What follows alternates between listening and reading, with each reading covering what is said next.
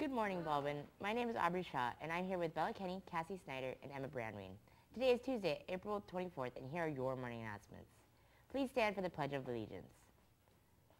I pledge allegiance to the flag of the United States of America and to the republic for which it stands, one nation, under God, indivisible, with liberty and justice for all. Please be seated for the rest of today's announcements. The impossible question is, when it comes to true friendship, this is true for about 1 out of 10 people. What is it? Stay tuned to find out. Students who are interested in math and science, as well as care in the healthcare field, should check out the Pharmacy Exploration Days being held at Duquesne University this summer. During the week of June 25th through the 29th, a free exploration day will be held at the main campus of Duquesne University. To register, go to duke.edu/pharmacyexploration. Seats are limited, so reserve one now. Have you noticed the signs around school with statistics about the effect of bullying on LGBT youth? If you have, you know that 71.3% of LGBT students hear homophobic remarks every day.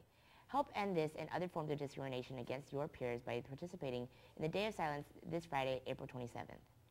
There will be a brief meeting after school today for all students who wish to volunteer with the SOAC Summer Games on May 12th. Please stop by to secure your spot. Now over to Cassie for the weather. Cassie? Thanks, Aubrey. Today will be a high of 52 degrees with a low of 47 degrees and a 94% chance of rain. Tomorrow will be 55 degrees with a low of 37. Now back over to Bella.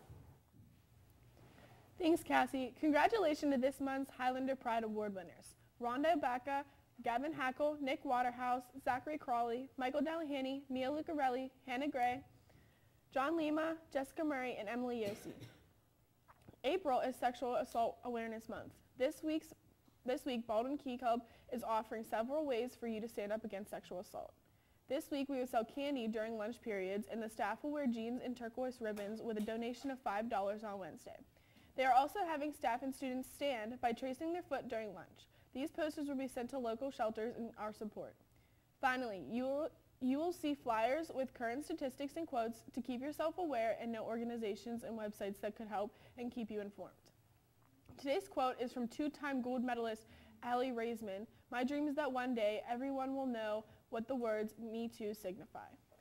But they will be educated and able to protect themselves from predators like Larry so that they will never ever have to say the words "Me Too." Now over to Emma for the sports. Emma? Thanks, Bella. Boys JV and varsity lacrosse have an away game against Central Catholic at 6 and 7:30. Boys varsity tennis has an away match against Montour at Clever Park at 3:30. Girls varsity softball has a home game against Upper St. Clair at 4 o'clock. Boys JV and varsity volleyball have a home game against Upper St. Clair at 6 and 7. Varsity track and field has a meet today at home against all teams in their section. Now back over to Aubrey for the rest of the morning announcements. Thanks, Emma. Today's lunch is Philly cheesesteak and cheese stromboli with your choice of milk. Today's weird holiday is Pig in a Blanket Day, and the answer to the impossible question of, when it comes to friendship, this is true for about 1 of 10 people, is that they would let a friend stay with them indefinitely.